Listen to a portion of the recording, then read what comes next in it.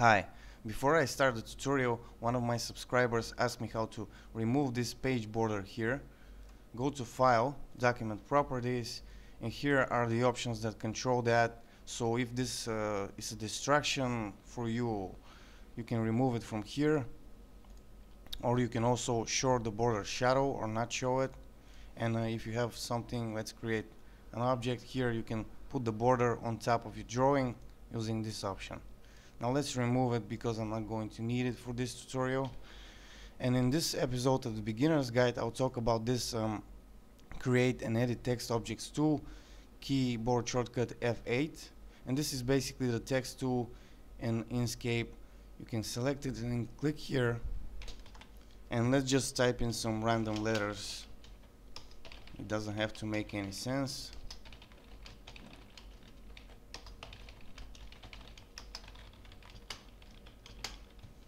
Let's zoom in a little bit. Control mouse wheel. Now the first option allows you to select the font. If you select a different font here, this will affect the entire text. And if you want to affect only a certain part of the text, a word or a phrase, you can just select that and then go and change the font to something else. Now the next option, the size of the font. This is not really something that is so important because, as you already know, Inkscape is a vector-based graphics editor. This means that we can use the select and transform objects tool and make this text as big as we want, and it will not lose any quality. It will always look very good. So just like any other objects, when I was talking about the select and transform tool, I explained all the options. For example, holding down the control key will resize this text in aspect ratio 1:1 like this. You can also hold down the shift key to expand from center, or you can hold them both to expand from center and resize in aspect ratio. So this is basically an object. This is not just a text, so you can do everything that you can do with every other object. And you can also always go back to the text to click here and continue editing your text.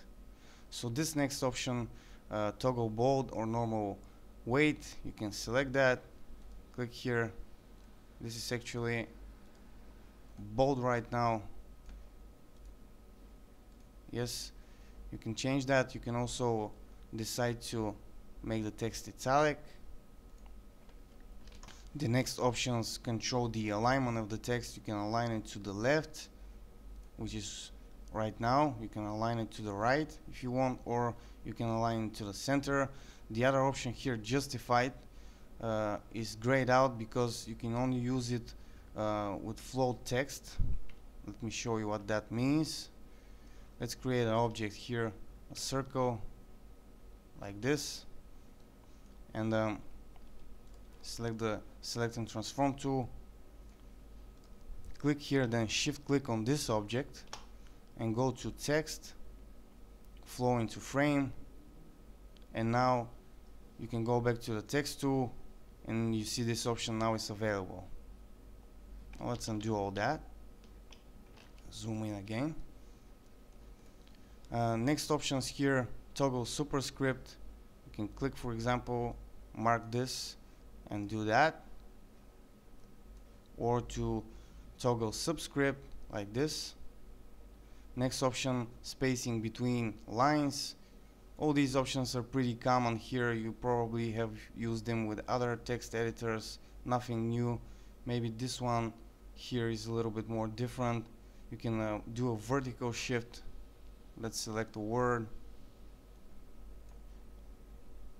and you see how this works. You can also character rotation. Let's see how that works.